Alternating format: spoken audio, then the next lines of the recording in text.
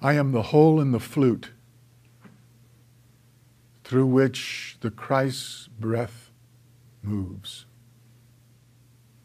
Hafiz, the Sufi poet.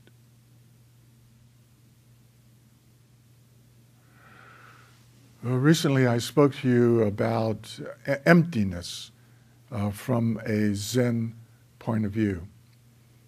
Now I want to speak about emptiness from a Christian point of view. In the talk that I gave on emptiness, I mentioned that most of us have grown up in a Christian atmosphere, and our spirituality has been devotional. There's nothing wrong with that, and it can lead us to a very deep sense of relationship with God.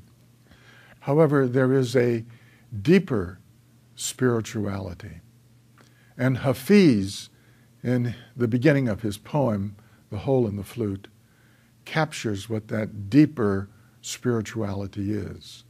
I am a hole in the flute through which the Christ's breath moves.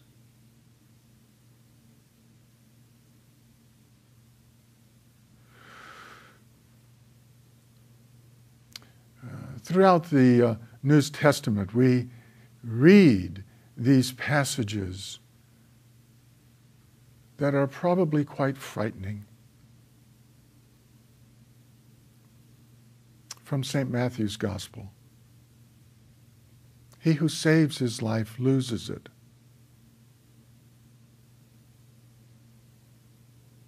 While he who loses his life for my sake discovers who he really is. He who saves his life loses it, while he who loses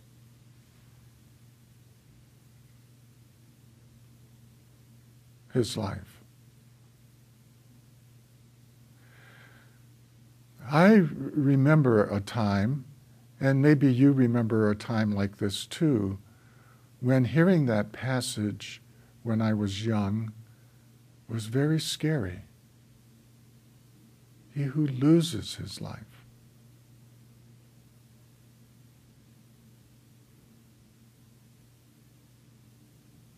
That speaks to a loss of personal identity.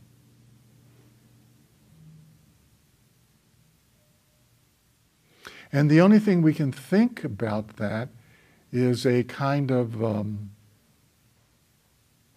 Xing out, vacuity.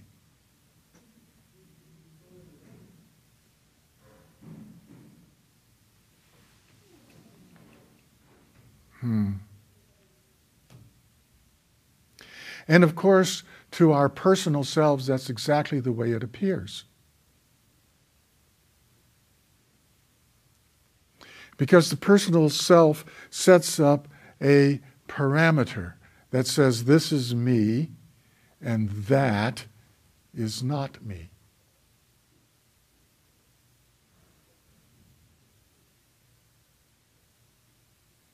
And so when I say I must lose this sense of me, I can only be scared.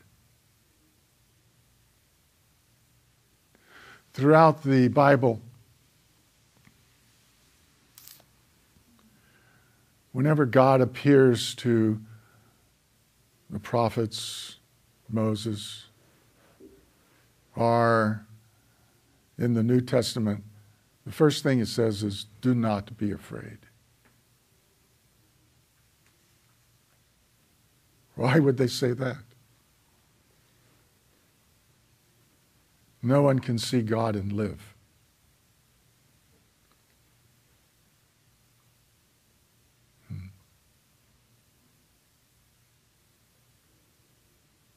There's another image in the New Testament which is quite striking.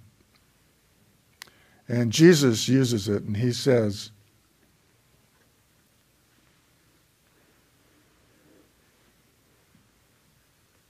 unless the grain of wheat falls into the ground and dies, it remains but a grain of wheat.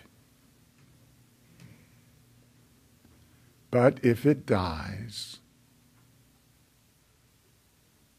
it bears much fruit.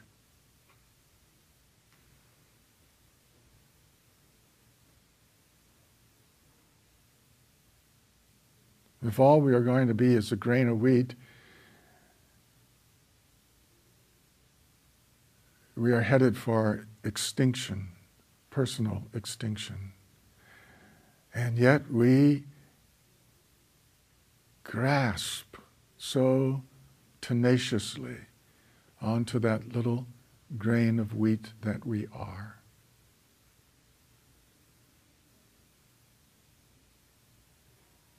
Not thinking of, in the dying, bearing much fruit.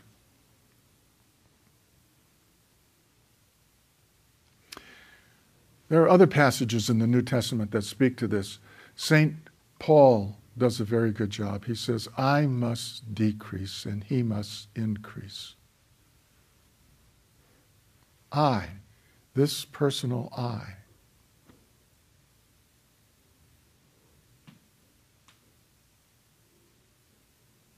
This personal I is a prison.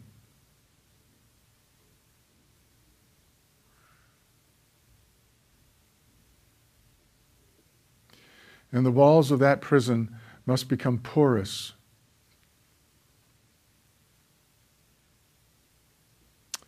To let Christ seep through so that we are flooded and lose completely our identity. We become the hole in the flute that the breath of Christ moves through.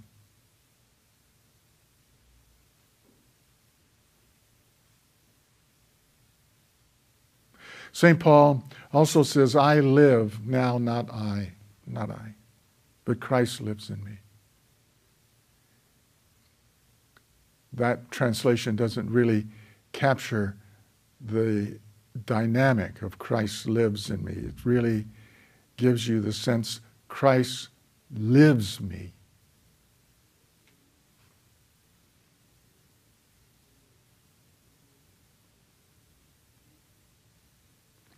This is the boundlessness.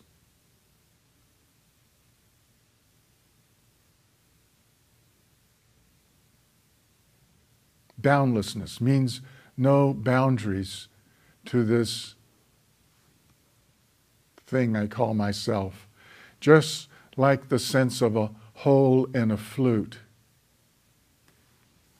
Empty. But the English word empty is so negative. It has such nihilistic connotations that we really don't find either in Zen or in Christianity. And finally, there's one other phrase that is very striking. And this is when Christ is on the cross and he's dying. And he cries out, my God, why have you abandoned me?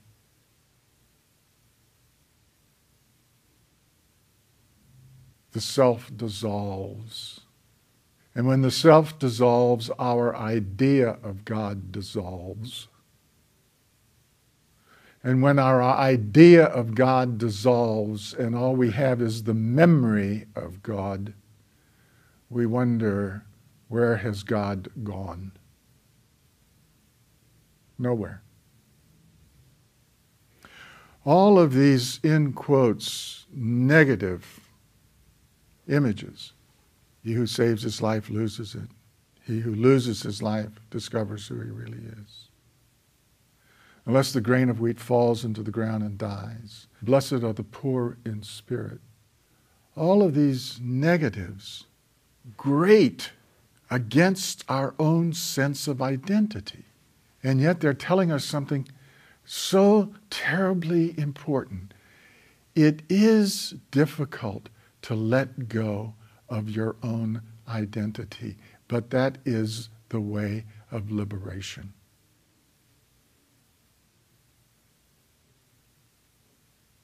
I am the hole in the flute, and the breath of Christ moves through me. Just a hole.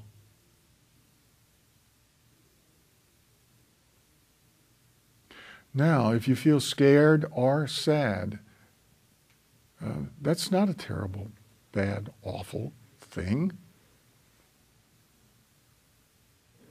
Maybe you need to mourn the sense of identity that you have. Maybe it's time to hold a funeral for this self you have cherished and clung to so desperately. There's nothing wrong with that. However, once we let go, we can say with St. Paul, I live, now not I, Christ. Not the idea of Christ, not the image of Christ.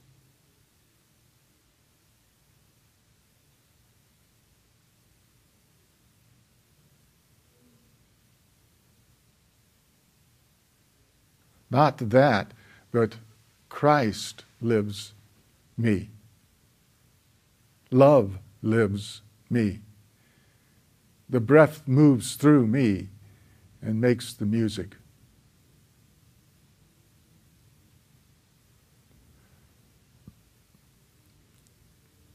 And here's the real miracle. What does that look like? Because we can fantasize about what that would appear to be. It looks just like this.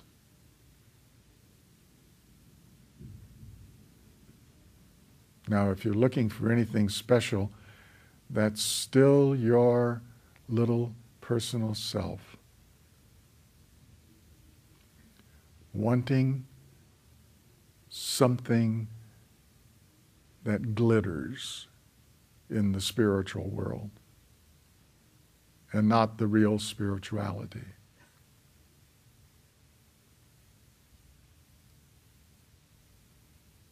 It looks like this.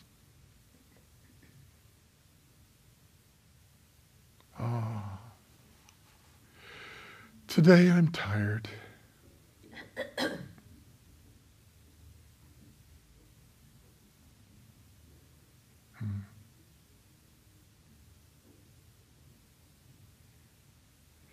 This is our liberation. And if the incarnation has anything to teach us, it teaches us that this life, right now, without any conditions, is complete and full as it is.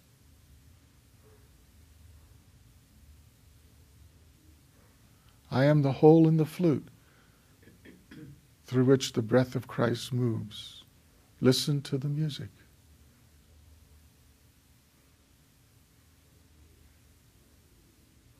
It's not any different than the sound of those people talking upstairs.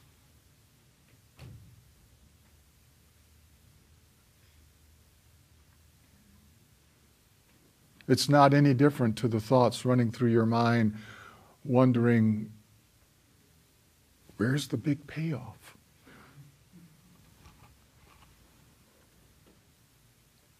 Yeah, sometimes there's a big payoff. Most of the time there isn't.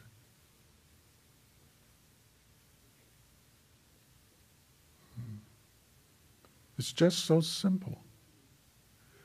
It's so utterly simple. And even the sense of resistance that you feel to this simplicity is it. Even that pushing it away that refusal to let go entirely and simply fall into it. Even that is it.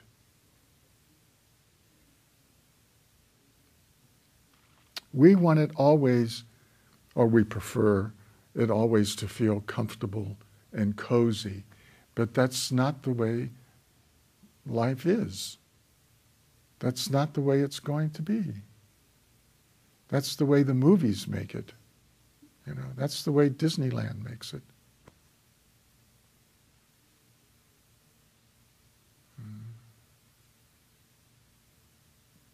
So, to bring this to a gentle conclusion, I will quote again from Hafiz. I am the hole in the flute through which the breath of Christ moves.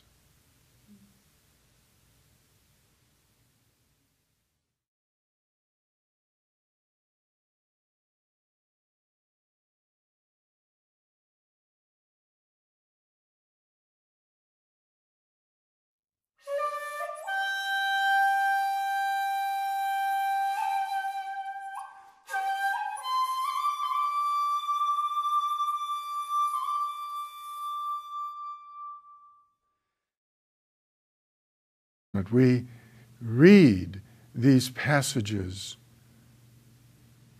that are probably quite frightening from St. Matthew's Gospel. He who saves his life loses it.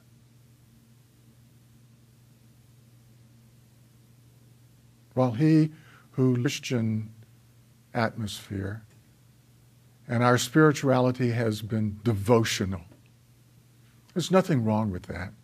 And it can lead us to a very deep sense of relationship with God. However, there is a deeper spirituality. And Hafiz, in the beginning of his poem,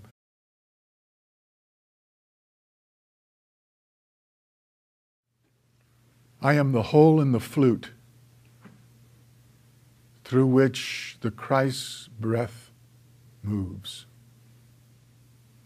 Hafiz, the Sufi poet.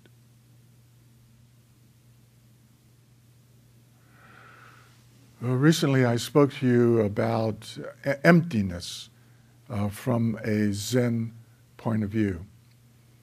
Now I want to speak about emptiness from a Christian point of view. In the talk that I gave on emptiness, I mentioned that most of us have grown up in the hole in the flute captures what that deeper spirituality is. I am a hole in the flute through which the Christ's breath moves.